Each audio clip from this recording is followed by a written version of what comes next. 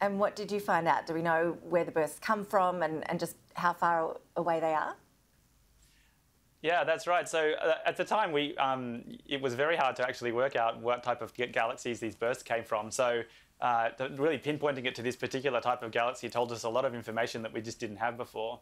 But also, once we did that once and then we did it a few extra times, we were able to do a really neat trick where you can work out how much matter there is in the universe by looking at each of these bursts and also measuring their distances. And when you do that, you can work out the amount of normal matter in the universe, which is a difficult number to measure. Astronomers are a bit good at losing matter, so we at least were able to find some, and it turned out to be behind the couch, or at least in the space between galaxies where we expected it to be.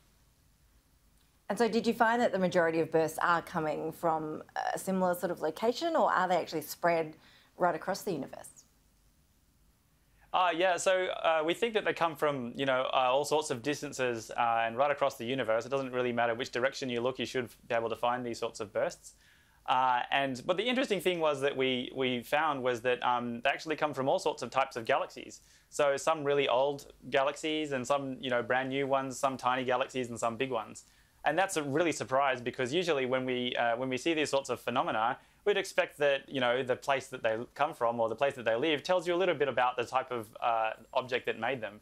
And what's really surprising, again, about these sorts of things is that these bursts in particular is that they seem to come from all sorts of galaxies, which poses another really interesting question about what kind of object can make them. That's still an open question for us. Yeah, that's the big question, isn't it? I mean, what is producing these waves? How are these waves produced? What's your hypothesis? I mean, you must have thought about what's causing them. What's your best guess after, focusing so much of your time studying this sort of thing? Yeah, well, look, at one point there were more theories than there were actually, bursts that had been detected. And that's only recently kind of changed. So, there's a huge number of theories out there about what could be causing them. I think there's a few good, candidates. One is a special type of star called a magnetar. It's a really magnetic star, so you can kind of wipe your credit card from, kilometers, millions of kilometers away. A really magnetic star, and they do really spectacular things. In fact, one of them, there's a magnetar in the Milky Way that, went bang and produced a very weak fast radio burst at the time. So that was that's definitely a possibility. But also, there's maybe other types of objects that can do that too. And that's going to be really, an interesting, sleuthing or detective story that we need to work on in the next couple of years. So not aliens, is that what you're saying, Keith?